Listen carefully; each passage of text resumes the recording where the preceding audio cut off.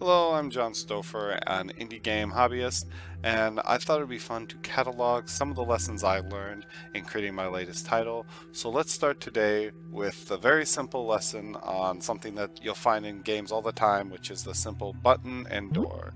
You can press the button and you open the door. You step off the button and the door turns back on. So let's look at what's going on here. Okay, so for this basic situation, the pieces you're going to want to have is, of course, you're going to want to have your door. I have this force field I've created, and it's going to have a script on it called door counter. And then we can go over here and look at the button itself, and we'll find it's going to have several important pieces. It's going to have a button base with a script called door button. It's going to have a button plate, which is going to have a force added to it, as well as a button sensor script. And then we're going to have this break, which is just an empty box, and its relevance will come in soon enough. So I guess first I should address there is a very simple way to deal with this situation, which isn't really even worth like showing the code because it's so simplistic. But in some cases you would be able to do this, and that is to simply have you got your door here, there it is, and then you have your button here, and you just have like a trigger here that basically says when on trigger enter, remove the force field, on trigger exit, set the force field back. The situations where you're going to run into a problem though is maybe more complex games where, for example, maybe the player is capable of moving a bunch of different objects around the area, like let's say boxes, right? If the player were to choose to place two boxes on the button, and then if one of the boxes was removed, even though there was still a box on the button, the moment that box was removed, it would trigger the on trigger exit and the force field would be reactivated, even though technically the button was still compressed. So if you're dealing with situations where you either have multiple objects in a scene that can compress the button, or you have maybe multiple players in a scene, you're going to want something a little more robust than the simple on trigger enter, on trigger exit type of situation. So that's more what this is for. But let's go ahead and talk about these scripts, and then we'll take a look at how they fit in with the rest of the components. So we're going to start off with our door counter. Not much going on here. We have our public int buttons, public int count. So we can see if we look at our force field here, buttons count. So this is just how many buttons is this door looking for, and how many is it finding compressed. So if buttons is up to, let's say 3, you can set it up to 35. So for now we're just going to keep it at 1 button, count of 1, right? Alright, so next let's look at our button plate. This is going to be the one that has the add force script as well as the button sensor. So now this is something I want to talk real briefly about. In general, I find when I'm developing games, it's usually good if you can create a script that's a bit more robust that then can have multiple uses throughout your game. It can certainly save you a lot of time.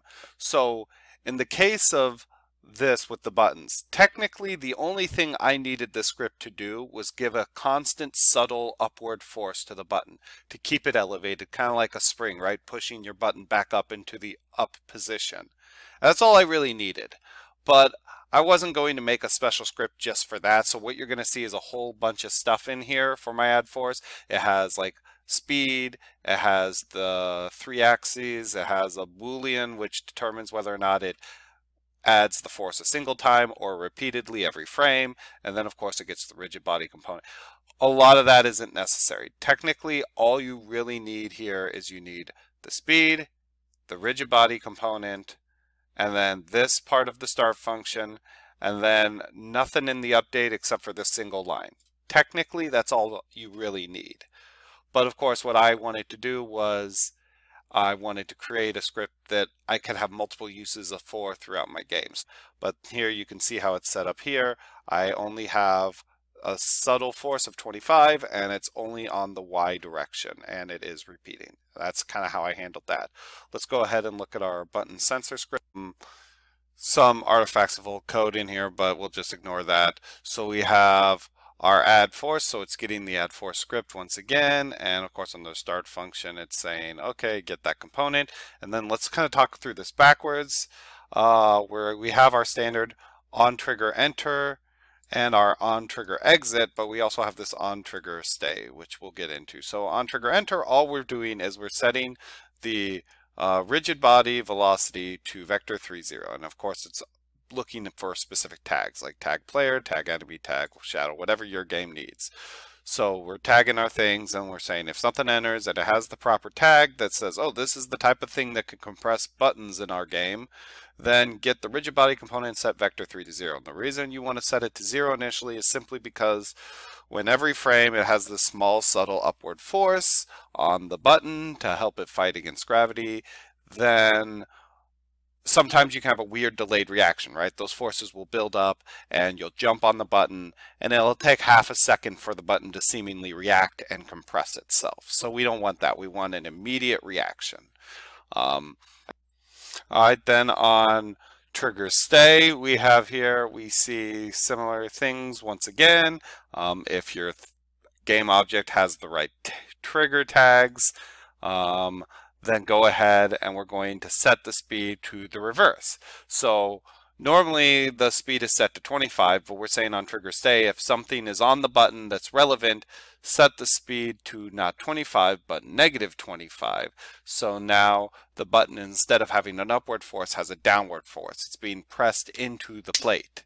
And then finally we have our on trigger exit script here, which is basically saying kind of like the simplistic version of button I was saying before, which is okay, anytime the trigger exits, whenever something of relevance, whether it's a player or a box or whatever, leaves the button, then set your rigid body component back to vector 30 and set your add force speed back to a positive 25. So give it that positive upward force. And the reason why this of course works is that you can have like 20 players piled on top of that button and they'll certainly start leaving, but that will only reset the button back to a positive force for a single frame. And immediately on the next frame, it's going to set the force back down to a negative 25. If you add a force for a single frame in the upward direction on something compressed against another object, and then immediately the next frame the force sends it back down, it's not going to actually move far enough for the game to register the button as being decompressed. So seemingly the button will always be compressed. So let's talk about, finally, I believe it's under door buttons, yes, our last script. So door buttons, just to show it again, we have, that is our script right here on our button plate, our button base, yeah, right here. It says door buttons. So let's look at that script really quick, see what's going on here. First thing it wants to do is it wants to find the game object, the door, the force field, and get the door counter script off of it. If we recall, the door counter script was just this simple script with a couple small integers. And then it's simply saying, okay, on collision enter, if the collider happens to have the name button plate. So button plate reminder is this red thing right here. This is your button plate. And it's just saying, okay, if something collides with me and it's the button plate, then I know something's compressing that button plate, and therefore I'm going to set my door count to ++. I'm going to add 1 to the door count, and we don't need to check the door every frame because that would be wasteful. We only need to check the door every time the door count changes. So when the door count changes, go ahead and check to see if door count is greater than or equal to the required number of door buttons. And then if it is, set door.setActive false, right? And then on collision exit, so if we sense the button plate has left, then door count minus, and then check to see if door count is now less than door buttons, and if it is, door set active true. So the result of that once again is that every time one of the buttons in your scene changes, only then is the door being tested and the door can deactivate. So one final thing I guess we'll show off, of course, with this setup, as I said, you can have multiple buttons on a single door. So if we set, let's say, I actually kind of preset it up this way. Let's go ahead and we have a second button here. So let's throw a box on that button, and we will see that before it required it required 1, but we just set buttons to 2 on the door. So if we start our scene up, la la la, all right, you can see the door is still active even though we have a button being compressed over here. But if we compress the second button here, boom, the door deactivates and we can walk through. I just realized I forgot to mention one thing in that video, so I'm just going to shove it here at the end. I didn't talk about this brake. The brake is important simply because you constantly have this upward force, sort of like a spring right on your button plate. So one important component to making this button work is obviously the button base will keep the button from falling through the floor, especially if you set the mesh collider to convex. If you're having trouble, that's probably why. But you also want to have a brake above your button to keep it from flying into the stratosphere when it's not compressed.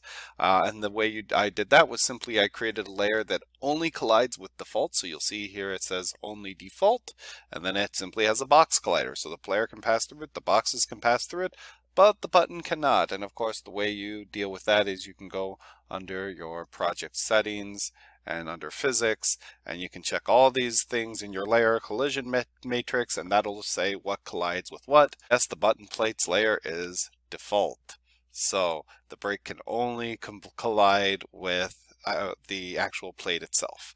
The other thing I thought would probably be worth mentioning is obviously in this case we're dealing with a force field door. But a lot of players are probably going to want to know, well, what if I have a sliding door? What if I'm doing a Star Trek style door? How then? You know? Good sir. So I'm not going to try and write this code out perfectly. It's probably going to have typos and all kinds of weird crap. But essentially what you would have is, so in the door button script, we see again that we have our, set door to active, set it to false. Well, obviously that wouldn't be sufficient. So instead of setting the door to active, you would probably go ahead and do something like this, where you would have, your public bool open, and that would be what your door buttons are changing. Instead of set active, you'd be changing this open boolean, and you'd have like 2 positions, right? Your transform for your open position and your transform for your closed position for your door. And then you simply keep a update function running, which says something along the lines of, if open is true, then move your position toward target position at some step interval, and then if it's closed, do the same thing in reverse, move it toward the closed position. Here, I haven't tested this. I'm not sure if it would work perfectly, but it seems like it probably should. So if you want your kind of Star Trek-y type of door where it just slides open, slides closed, you would do something along these lines.